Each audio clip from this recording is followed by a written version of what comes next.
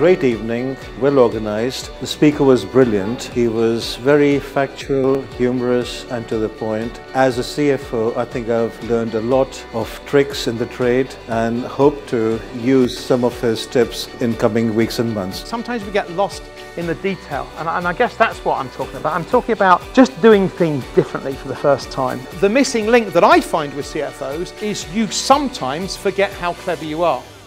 Because what you do to you is normal. What you do is common sense, and you just find it frustrating when slower idiots like me don't see the commercial argument. So you just go, roll your eyes and then just keep sending those memos, keep sending those emails and hope that the penny drops.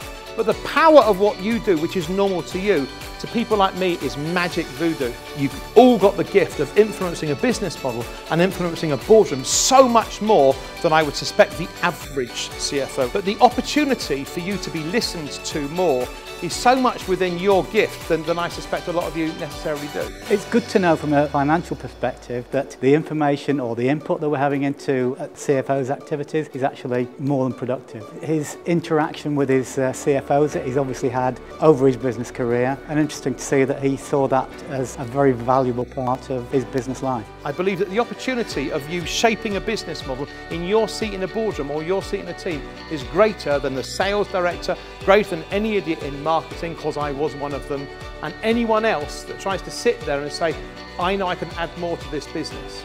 It's not about company manuals or inductions, it's not about having a dress down day, or it's not about other normal forms of a healthy, dynamic corporate culture. It's just about being dynamic, being succinct and being honest and direct with people. In finance, that's all you need.